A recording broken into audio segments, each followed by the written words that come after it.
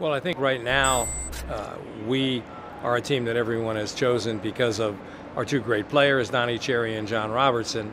That has overshadowed some of the needs that we have: running back, offensive line, wide receiver.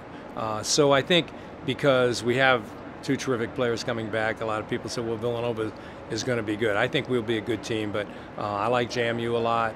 I like Delaware a lot. I like William and Mary very much. Maine also, they come out of the blue. New Hampshire, we don't play, but I know Sean will have another really good team. So same old story in the CAA. You know, World War III every Saturday.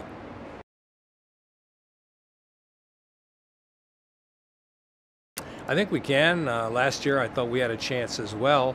You know, when we got into that quarterfinal game and lost John Robertson, and you know, that's always difficult when you have a lead player like that. So I think if we can keep the components healthy and get through the hazard of playing in the CAA, I think any of those 5 or 6 teams I mentioned would have a shot out of the CAA at a national championship, because, you know, once you get rolling in our league and you get to the end of the season and you get to the playoffs, you've been battle tested and you can play with anybody in the country.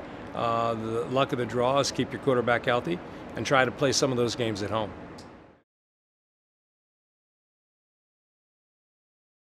It's interesting because John's the only player that was not at summer school. He had a great job up on Wall Street, and I let him go because, I mean, if you're the best player in the country and you're a 5th-year player, he deserved to go up and work on Wall Street.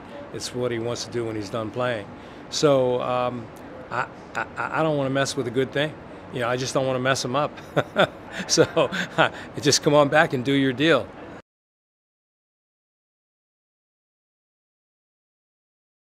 Well, I think Kevin Golias, our wide receiver from this past year, had the best per catch average on the team, and Kevin will be the go-to guy.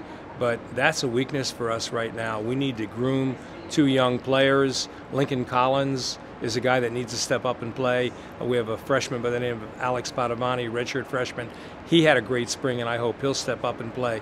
We also have some good young players at slot. Taurus Phillips, I like a lot.